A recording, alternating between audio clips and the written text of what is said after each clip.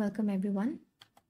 My name is Ms. Rajeshri Bhuya and I'm a veterinary student currently in the 4th professional year of Lakhimpur College of Veterinary Science, Assam Agricultural University. Today I'm here to present on the topic infectious bronchitis is a disease of poultry. We'll begin with the epidemiology of the disease, followed by its etiology, host susceptibility, mode of transmission, pathogenesis, clinical signs, post-mortem lesions, diagnosis, treatment, and at last we will talk about the control of the disease. Synonym. This disease is also known as avian infectious bronchitis as it occurs in poultry. Now I'll give a brief introduction about the disease. Infectious bronchitis is an acute, viral, highly contagious disease of poultry which is characterized by tracheal rales, coughing, and sneezing. By the three mentioned clinical signs, we can make out that this virus targets the respiratory tract. Apart from the respiratory tract, it also targets the urogenital tract. Now, coming to the epidemiology, infectious bronchitis was first reported in the United States of America in 1931 and is now distributed worldwide. It was first reported from India in the year 1964, and the All India Coordinated Project on Respiratory Diseases of Poultry has revealed that the disease is present almost in all states of India. Coming to the etiology, here is an electron micrograph of infectious bronchitis virus particles. Here is the classification. It belongs to the species avian coronavirus, which belongs to the subgenus Igacovirus, belonging to the genus Gamma coronavirus, which comes under the family Coronaviridae and under the order Nidovirales. The properties of the infectious bronchitis virus are as follows. It is a single-stranded positive sense RNA. It is pleomorphic. It is enveloped with spikes on its surface, and the virus is very fragile. It is able to withstand pH ranges from 2 to 12, which depends on the strain, temperature, and time of exposure. The virus is inactivated after 15 minutes at 56 degrees Celsius and after 90 minutes at 45 degrees Celsius. There are other strains which are more resistant and stay for a longer period. They are destroyed under direct sunlight and are most sensitive to disinfectants. Now coming to the host susceptibility, chickens are the most important natural hosts, and there are also reports which have reported that it also occurs in birds like pigeons, turkeys, quails, etc. All ages of chickens can be infected. Even then, the severity is inversely related to age, which means that the younger the bird is, the more susceptible it is to the virus. Chicks of 1 to 4 weeks are most severely affected, and the respiratory form is most severe in the young chicks.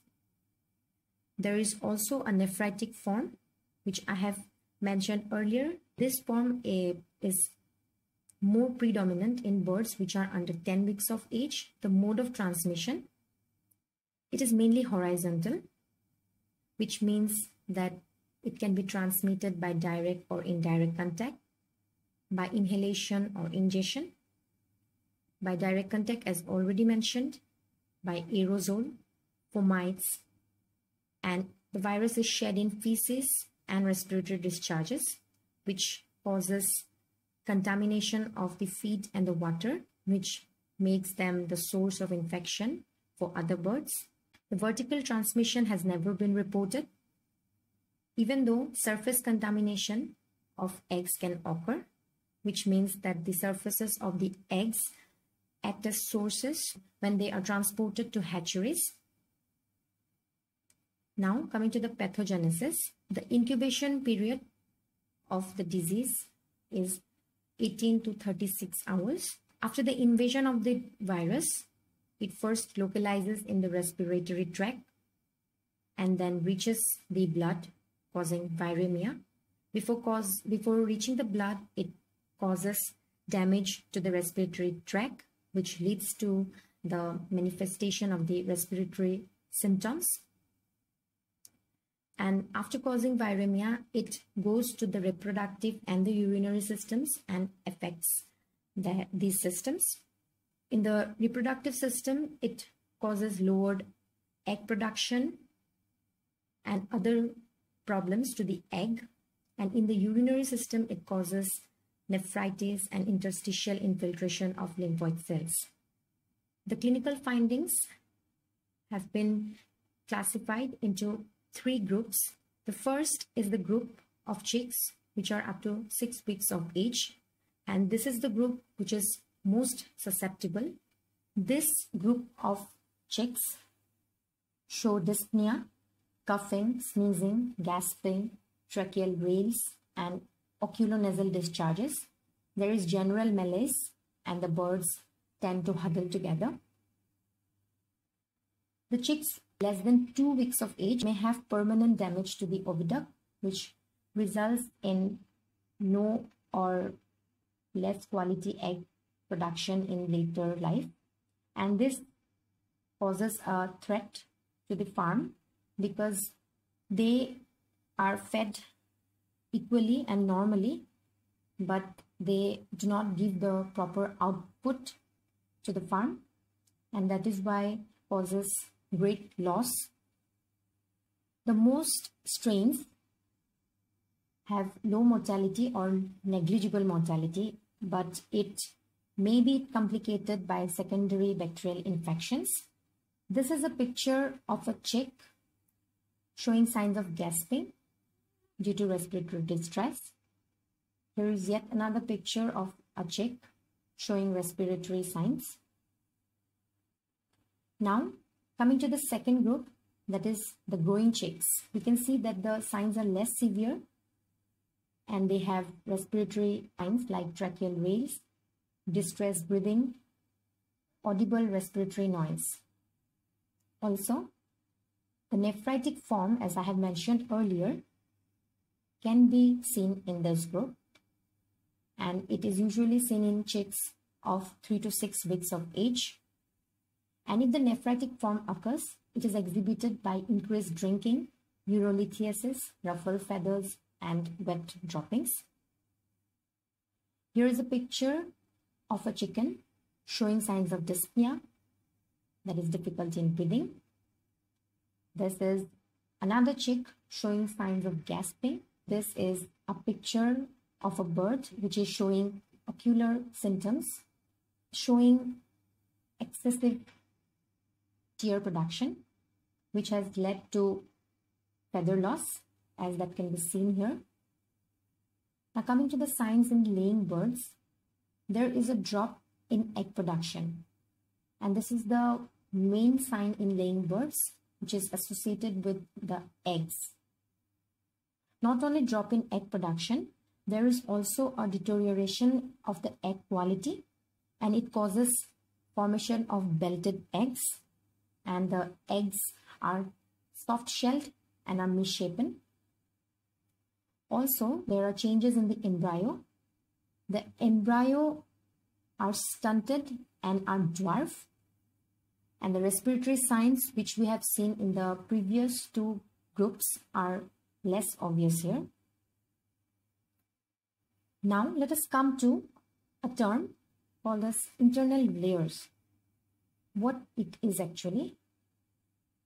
Due to this virus causing damage to the oviduct, there is complete or partial failure of the development of the oviduct, which causes normal ovulation later in life.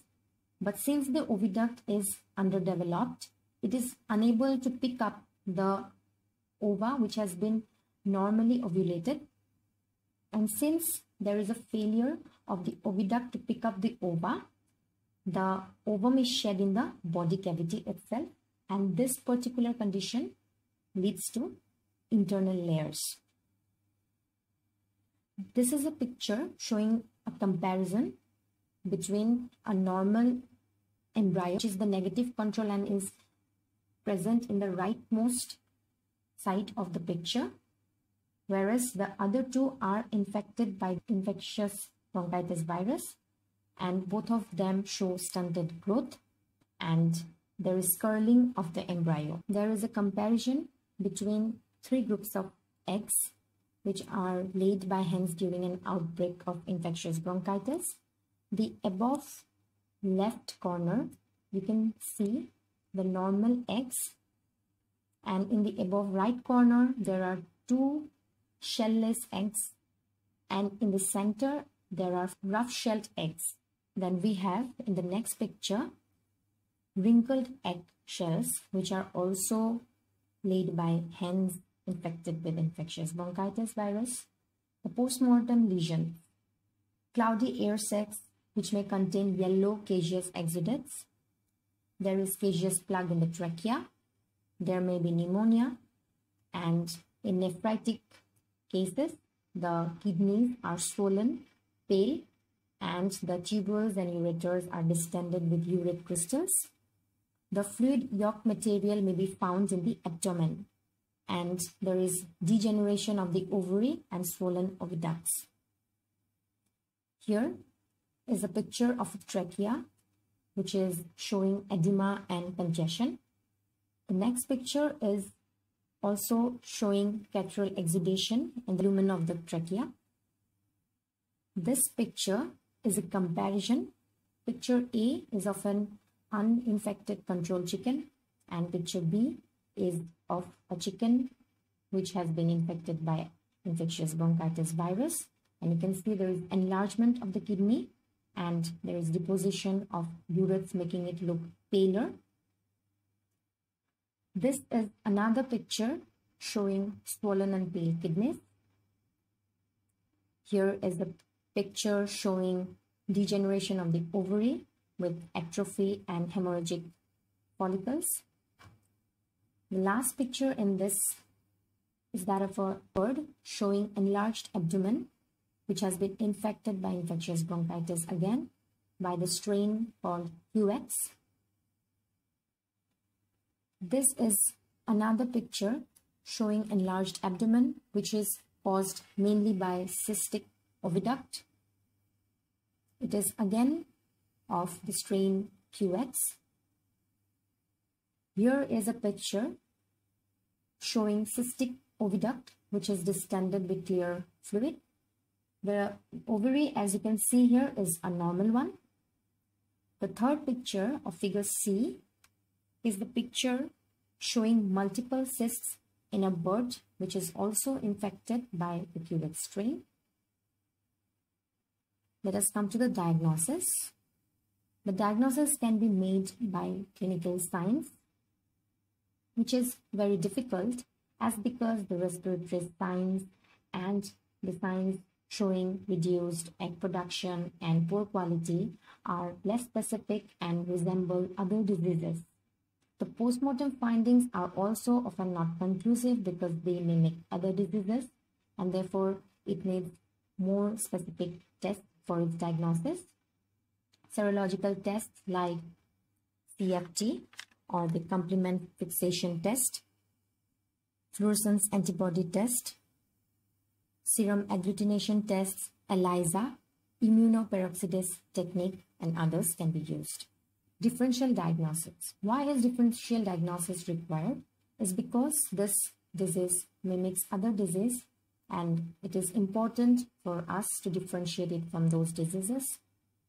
Number one, Newcastle disease. The similarity here is that Newcastle disease also shows respiratory signs, and a basis of difference between the two viruses causing disease is that the disease caused by Newcastle disease virus is much higher in its mortality, and the eggs are not misshapen, unlike in infectious bronchitis.